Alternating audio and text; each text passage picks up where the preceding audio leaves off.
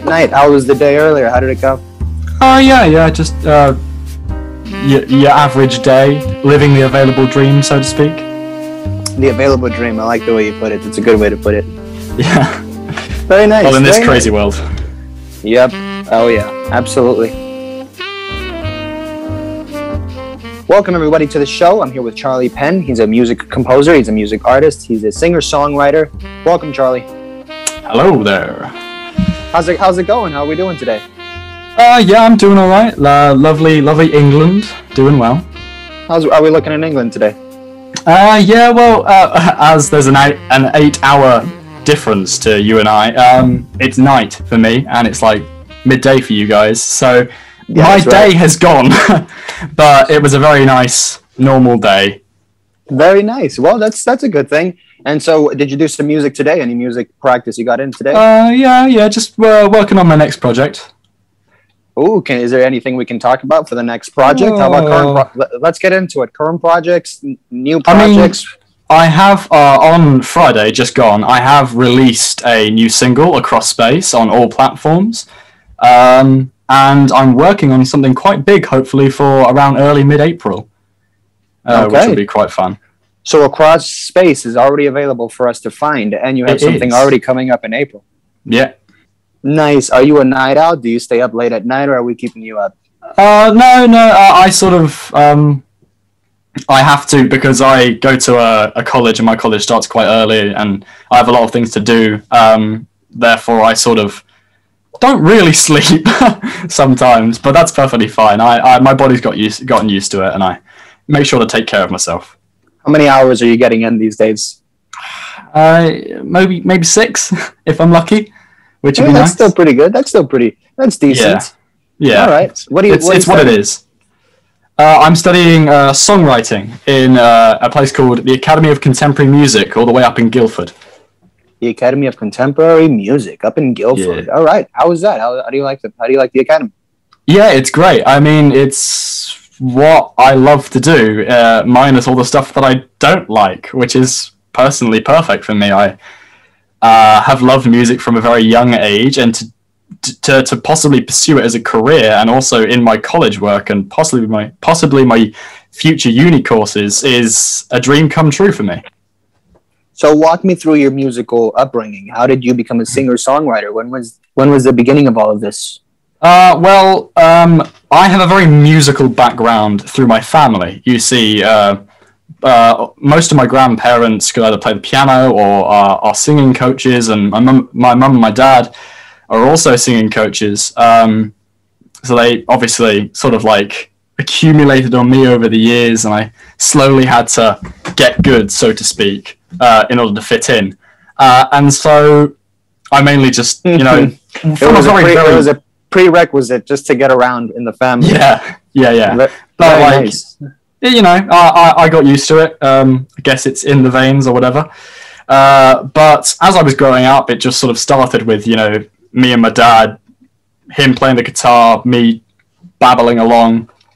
But as it got on, I took piano lessons, and I also started to become self-taught on the guitar in 2016. And ever since then, I've been composing my own music, and it's only until recently, 2020, I have been releasing music. Very nice. So that's very awesome. So just to recap, you had a musical background growing up, and so it was like a prerequisite. You had to be good at music just to get along with everyone. They were like, "Hey, are you practicing?" It wasn't exactly like enforced or anything. Like if I wasn't going to be a musician, they weren't going to berate me for it. It was just more like they strongly influenced and helped me. There was always something around to play music with, I imagine. Yeah. Always grew up with a piano since the day I was born. Nice, Charlie, nice. And so siblings, do you have siblings that also play music? I do. I have a brother. He's a brilliant musician, except he's not taking it as a career. He's actually working in the film business as we speak. Nice. We want to give him a shout out. We can totally give him a shout out on Instagram. His name is Skippy Palmer. That is SKIPPYPALMER. Very nice. That is his photography account. Skippy Palmer. Very nice. All right. Well, moving forward from there, that's very awesome to hear, Charlie. Your musical upbringing, you've got family that's in the business, whether it's in film, whether it's music. Let's talk about your new single. What was the process like writing that? Oh, yeah. Well, I actually wrote that several years ago because I previously was in a band, a two-piece. We were called Stand Up Act because our motto was we took music as a joke. So, Stand Up Act. Okay. And so it was an overall sort of theatrical performance type of act? Yeah, I mean, it was sort of like we sort of just had fun with music. That was kind of it. There wasn't a real plan around what we made. The aim was to just make stuff that we both enjoyed. And this was one of the songs I created for us. But then, unfortunately, we decided that it was not to be. And so we went our separate ways, respectively. And he's doing great at the moment. And I'm good. Well, I'm here. And I originally created the... Sorry, I go off track quite a bit. Please do stop me. Please continue as much as you'd like. I like to hear you. You're on something good, so it sounds good. We're recapping. You had the group, and then you guys just respectfully went your own ways, and now you've got your single. You wrote it years ago. That's pretty awesome. So yeah. So here you are. Yeah, here I am. But yeah, I wrote it several years ago, and it was essentially... So how I explain, I should probably give a bit of context. How I write songs is I write them, there are two types of songs that I can write. There is the meaningful ones, the ones where I actually put thought into it, proper, like, you know, thoughtful, meaningful lyrics and such. And then there are other ones which I've nicknamed filler songs. And they're just there to be songs for people to enjoy. And the audience can think, oh, this means this to me, or this means that to me. It doesn't really matter as long as it brings us all together at the end of the day. But for me, it's sort of just there as a nice song that people can interpret their own way, and it doesn't really have a big influence on my life. Do you place less pressure on these songs you write on yourself? Do you sort of say, these are the fillers, we're going to move forward with these and focus more on X tracks that we're focusing on? Yeah, well, I put as much thought into each track no matter what, but it just sort of like, when it comes to lyrically, if I'll have a song and I'll have an awesome chord progression or I have a really cool melody, I'll think, okay, what's this song going to be about? If this is going to be about something that I genuinely care about, I'm going to put more time into the lyrics.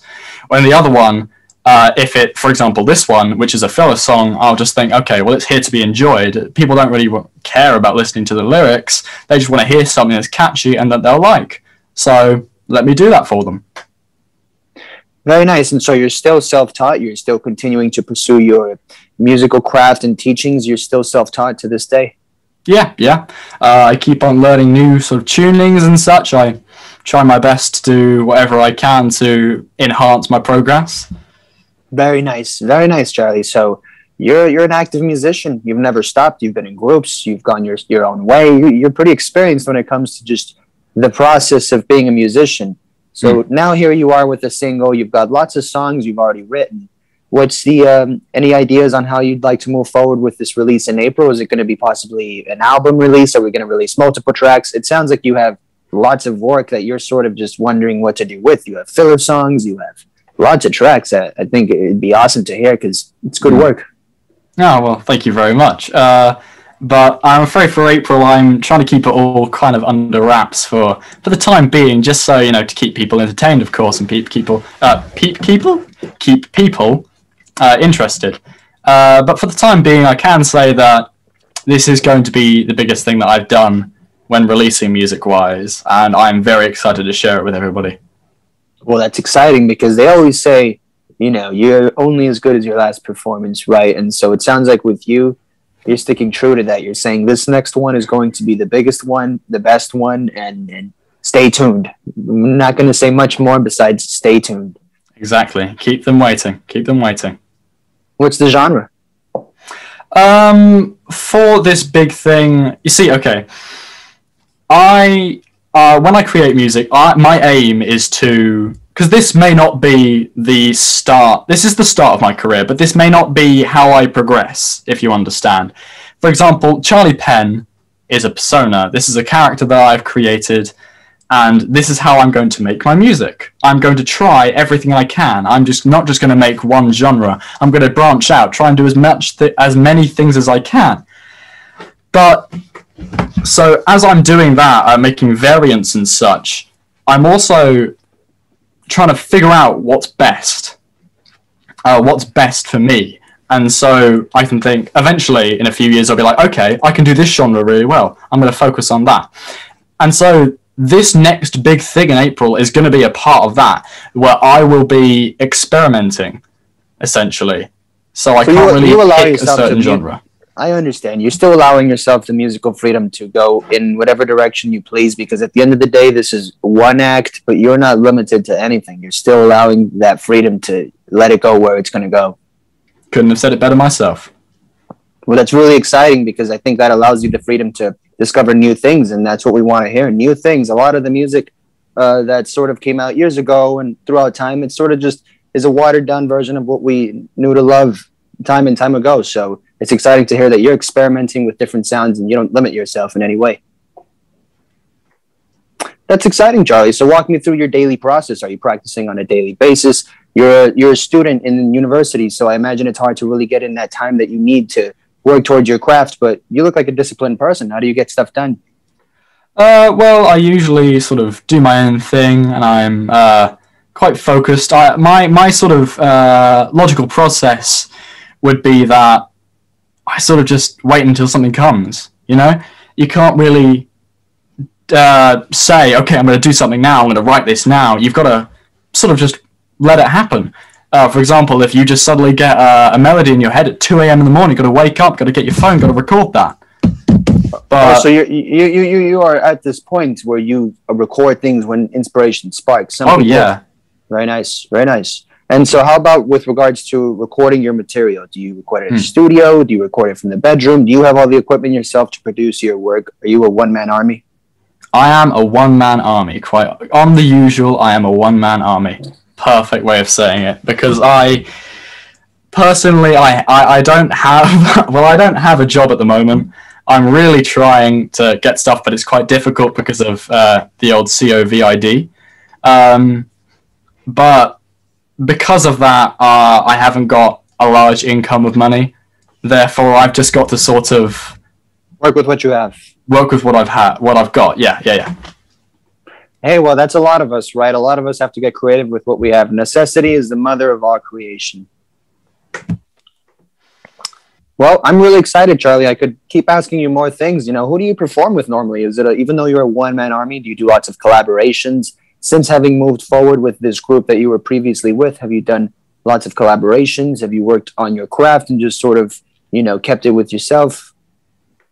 Well, what I've been doing, I obviously I'm a solo artist, and therefore I sort of for me it's better in a way, because I can let my creativity flow to its full potential, I suppose, as much as I do appreciate the good old bit of criticism. But I do enjoy working with other people quite a lot, because it makes me know more about myself as a songwriter. For example, if you won't mind, I'd like to give a shout out to one band in particular called Cut Flowers, which is CUTFLOWERS. Cut Flowers. They're a brilliant sort of like indie alternative band, 3-piece. I think they've got something special.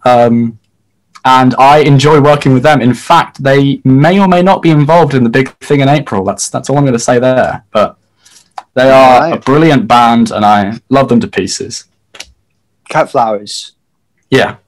Very nice. All right. Well, that's really exciting to hear, and we're looking forward to it. Now, can we talk a little bit about the persona act of Charlie Penn? How about you, the performer, the musician? That's really exciting to think that there's a persona out there, and there's something actively out there, but at the same time you say, you know, it's not the only thing we're going to see from you. So is it possible we'll see many different personas? Is it possible that you might, how does that look? Well, the persona thing I sort of just created because then as much as I enjoy being myself, and like if I were to perform on a stage, I'd probably most likely be myself rather than a persona. But I'm sort of just playing with the whole Charlie Penn persona at the moment. Because I want to see where it can go, or I can take it, what I can do with this new person that I've just created out of thin air, and I can see what they are. So it allows you the freedom to separate yourself from the crowd in many ways, and just from maybe even the rejection that we receive from the work, because at the end of the day, you create the work and you put it out there for other people to receive, and we have to sort of separate ourselves moving forward from there, because people can always just take things in whatever direction they please. But I think with you sort of have a good way to move forward with that and say, hey, this is my performance. With regards to a performance, it can always use work and it can always be bettered. And so it's easier to do that than us musicians who can maybe be a little more, what's the word we can use, fragile when it comes to, the feedback we receive. Yeah. No, exactly. I mean, I wouldn't say that the persona is something that I would hide behind if I was giving criticism, but it's sort of like, I guess, like we mentioned earlier, how I want to experiment with certain things. This persona is for me to see what I can do, so I can see what works, what doesn't. And if it doesn't work, then it doesn't work. If it does work, then the next person might just carry that on, if there is one. It's all up in the air at the moment. Very nice. Okay. Now, with regards to England, are you going to stay in England? Do you wish to remain in England? Oh, well, the plan is probably to stay in England for quite a while, but obviously if I ever get somewhat of a fan base, I would love to travel the world and such, but at this very moment in time, I'm certainly intending on staying here in good old Great Britain. All right. Well, the good gift that we have today is that we have social media and we can present our work worldwide to an audience that will receive it. So you don't really have to travel too far and you can stay wherever you please. How do you feel about being an artist and being able to put your work out through social media? I think it's brilliant. As much as I enjoy social media, but I don't use it that much. I think for artists, this is a brilliant age because we can show our music to whoever finds it and whoever enjoys it and listens to it. We can just spread the love, man, and that's what it's all about. At the end of the day, we've got to look out for each other. We may not be like neighbors per se, but at the end of the day, we're all friends. We're all the same race. We're all the human race. We should look out for each other, and the only way I can do that at the moment to everybody else I can't reach is through my music. Well said, Charlie. Well said. All right, you guys. So coming up after our commercial break, we're going to talk with Charlie Penn some more about his future projects and much more.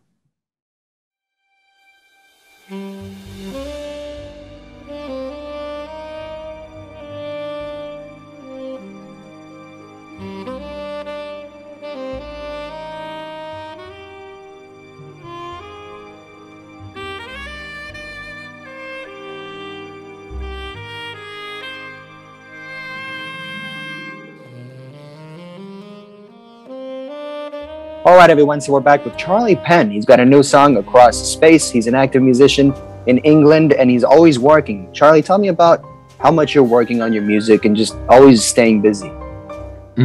Well, due to the fact that I'm also in a music college, obviously I've got to focus on that because that is the main priority. I've got to get my education sorted before I actually fully pursue this.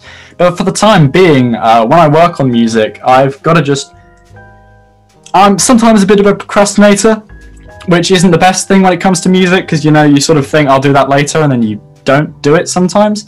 So how I get through things is I just get myself a mug of coffee, get myself something to snack on, and just sit down at the computer with my guitar and just do something. Do something that comes to my head or something that I've been working on that I recorded earlier or something.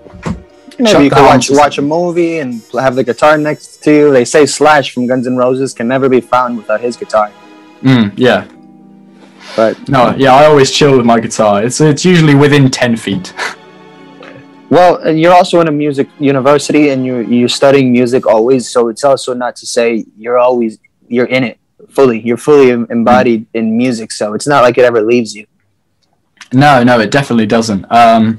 Due to the fact, of course, that I'm doing online stuff now because I don't get to go in because of COVID.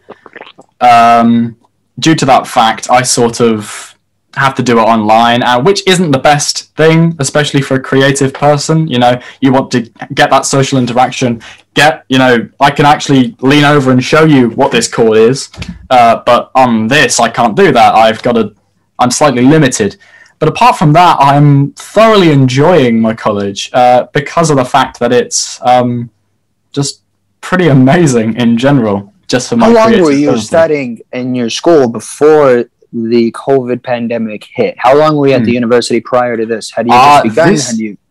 This is my first year, so I got to be on campus for about 2 months, and then another lockdown hit. 2 months. Oh man, that's a bummer.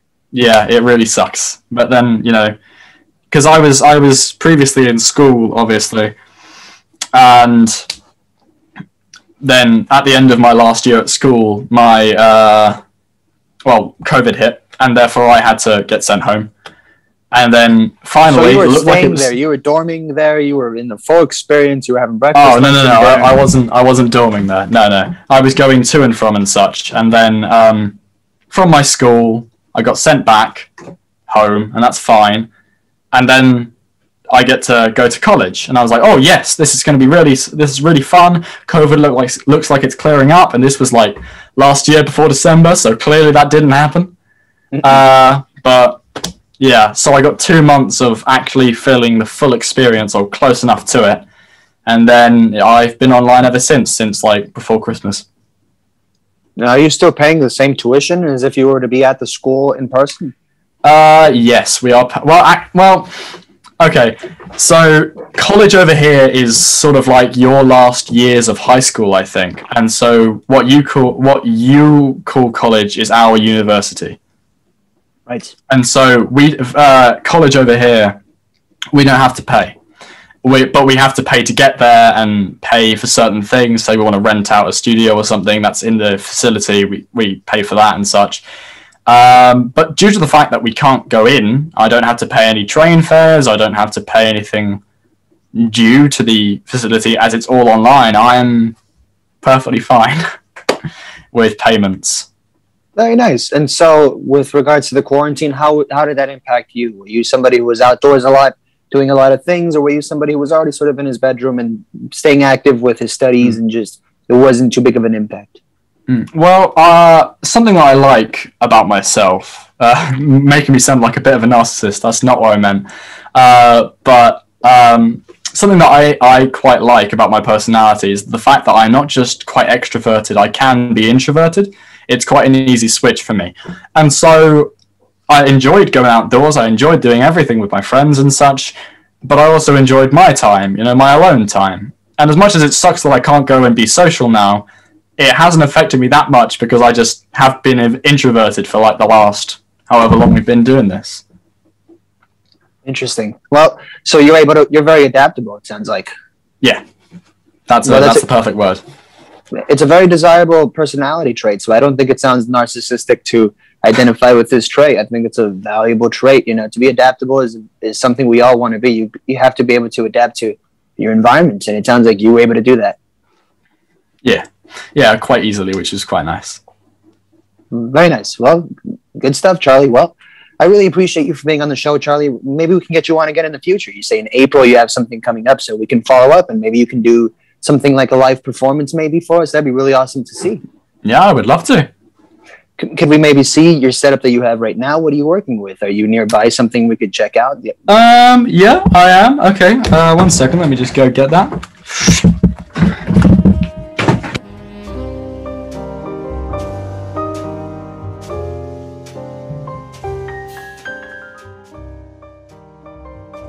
Where are you currently located, Charlie, exactly in England? Portsmouth. Portsmouth, all right. All right, you guys. So Charlie Penn coming out of Portsmouth, England. This is a song called Song for a Guilty Sadist by a British duo called Crywank.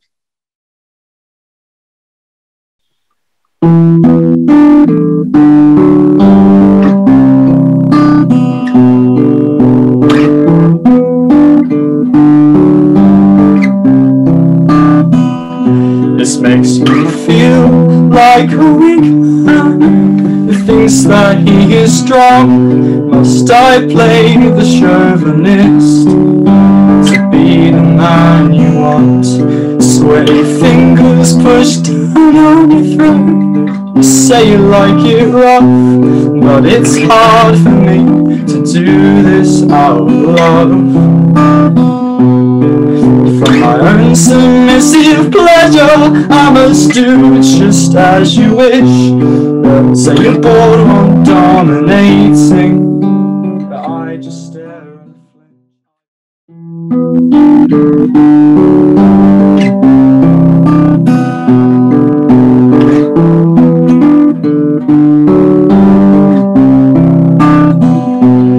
makes me feel like a weak man who thinks that he is strong. Must I play the chauvinist to be the man you want?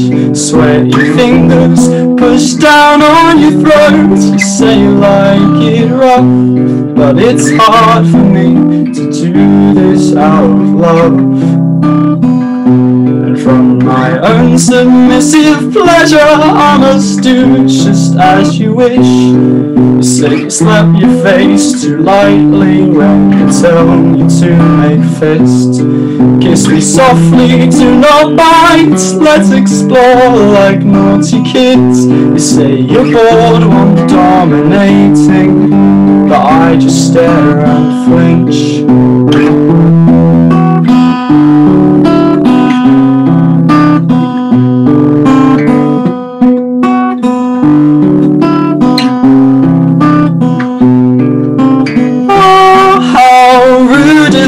To invite my thoughts into your bedroom. Is it condescending to be so scared I might hurt you? Oh, how rude of me to invite my thoughts into your bedroom. Is it condescending to be so scared I might hurt you?